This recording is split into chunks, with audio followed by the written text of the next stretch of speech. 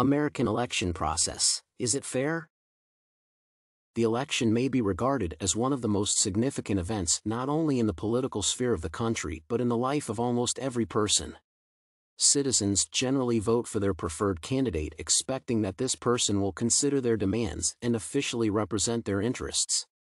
It goes without saying that in the context of democracy and equal social rights, the election process and its results are expected to be completely fair. On the one hand, citizens' views of electoral legitimacy are conditioned by their perceptions of electoral and political performance and are not connected with an actual election process. For instance, people trust democratic institutions less if officials were reportedly bribed.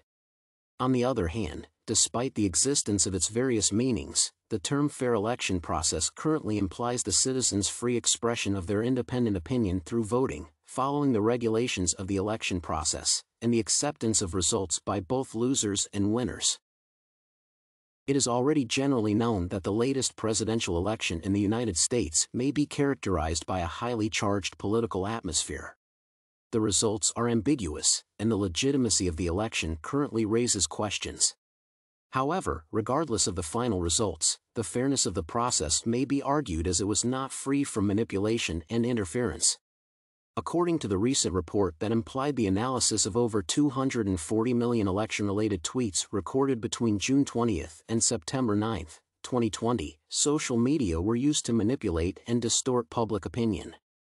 The main techniques included the prevalent use of bots, the manipulation of narratives, and the introduction of rumors and conspiracy theories.